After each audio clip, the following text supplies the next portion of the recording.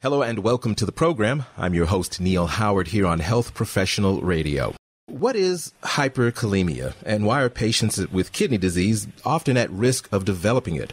Our guest in studio today is Dr. Joseph Vassalotti, and he's with us today to talk about a new survey of people with chronic kidney disease as the Chief Medical Officer of the National Kidney Foundation. Welcome to Health Professional Radio, Dr. Vassalotti. Great. Thank you for having me. Before we get into topic, give our listeners a little bit of background about yourself being the Chief Medical Officer there at the National Kidney Foundation. So I'm a nephrologist, and I'm also on the clinical faculty at Icahn School of Medicine at Mount Sinai, and I'm an associate professor there where I see patients as well. We train nephrology fellows there. Those are residents who are going into nephrology. This new study, this survey of people that are suffering with chronic kidney disease, what was the purpose of the study in the first place? Well, hyperkalemia, as the audience knows, is an important complication of chronic kidney disease. And the purpose of the study was to have an understanding about the awareness of chronic kidney disease, hyperkalemia, in patients with chronic kidney disease and the full spectrum of disease, patients who are treated with dialysis, patients who have a kidney transplant, and patients with much earlier stages of kidney disease. In fact, patients with all the stages of kidney disease were included in this survey. And then moreover, what do patients understand potassium means in the blood? Do patients know their potassium level in their blood? And do they know about how hyperkalemia can be treated? So in your opinion, it's a lack of awareness that is contributing to this hyperkalemia, people not knowing exactly what they need to do about it. Is it just a lack of awareness? It's not surprising that hyperkalemia has low awareness because chronic kidney disease itself has low awareness. Only about 10% of people in the U.S. who have chronic kidney disease are aware of the condition. So it unfortunately makes sense that awareness of a complication is low. But I think we can start to change the dynamic a little bit, and we can start to help prevent hyperkalemia and help patients better understand what it means and better manage it when they have it. And I think that the opportunity for the practicing clinician is to think about the patient who might develop hyperkalemia in advance. In my opinion, most patients only learn about hyperkalemia because doctors and other healthcare professionals start to talk about it once they have an elevated potassium level in the blood. So I think by increasing awareness for patients of hyperkalemia, we can start to move those conversations up. So what are some of the symptoms of hyperkalemia? And once those symptoms have been identified by either the patient or the practitioner, how is it actually properly diagnosed? Unfortunately, hyperkalemia is often asymptomatic, so patients may feel well. And the first problem they have with it is could be quite severe. Could be a heart rhythm problem if the hyperkalemia is severe. So I think that's important, and that's why it's very important to have your blood monitored for potassium if you have chronic kidney disease to detect hyperkalemia. In my days, I've seen some patients with extremely elevated potassiums, and sometimes patients also have muscle weakness that goes along with hyperkalemia.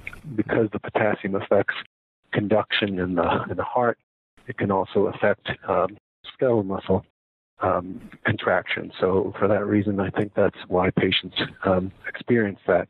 I think the most important thing for people to know, though, is that they may be completely symptom-free with a high potassium level. Well, that's extremely problematic in the first place, being asymptomatic. But you mentioned managing the condition once it's been diagnosed. What are some of the challenges, other than the high levels of potassium and the things that go along with it, that would prevent someone from managing their potassium levels effectively? Well, I think that by far the most important risk for hyperkalemia is impaired kidney function. So patients should know that just because they have kidney function, they're at risk for hyperkalemia.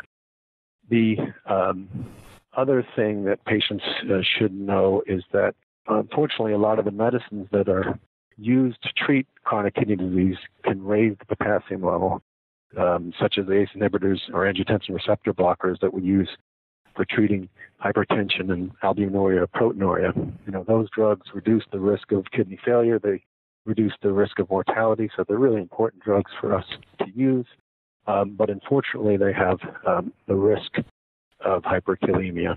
And I think one thing for clinicians to do is to think about what the potassium level is before they start those therapies. And then there are certain kinds of diuretics, the potassium-sparing diuretics like spironolactone and eplerenone that also increase potassium, that are sometimes used for patients who also have heart failure or who have liver disease. And those also can raise the potassium. For the individual patient, it's really complicated. There are diet issues that patients have to deal with. Unfortunately, diet is very challenging for patients with hyperkalemia. A lot of the foods patients like to eat are high in potassium, the fruits and the vegetables. I use the ABCT approach very simply: avocados, bananas, citrus fruits, juices, and tomatoes and tomato products. You can learn more about the diet. If you look at the MKF website, there's a very nice description of that. Also, it's important to tell people what they can eat. In general, apples and berries are relatively low in potassium, and you may want to have a dietitian involved to help patients navigate the potassium-restricted diet. The other aspect is that potassium is often beneficial for people with blood pressure that's elevated, and that's unfortunately it's something that we have to deal with our kidney disease patients, that we have to restrict it. I did discuss the kidney protective medications, and then there may be other medications that we can use that reduce potassium, like diuretics, the thiazide diuretics or the loop diuretics. Sometimes if the patient has metabolic alkalosis, we can treat that with alkali. And then there may be other therapies, potassium binders, that can be used to treat the potassium in the blood. Now, where can we go and get some more information online about the survey and also about hyperkalemia?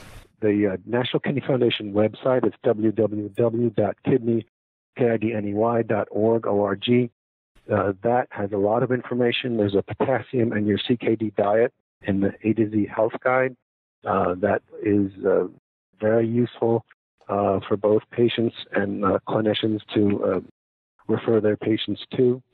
The survey is available there. In addition, there's CME for healthcare professionals regarding CKD and hyperkalemia approaches to diagnosis and management. Well, I appreciate you coming in today, Dr. Vassalotti, and I'm hoping that you'll come back with us in future segments and give us some updates. Okay, great. Thank you for having us, and thank you for discussing this very important topic. You've been listening to Health Professional Radio. I'm your host, Neal Howard. Transcripts and audio of the program are available at hpr.fm. You can subscribe to the podcast on iTunes, listen in, and download at SoundCloud. And be sure and visit our affiliates page at healthprofessionalradio.com.au and also at hpr.fm.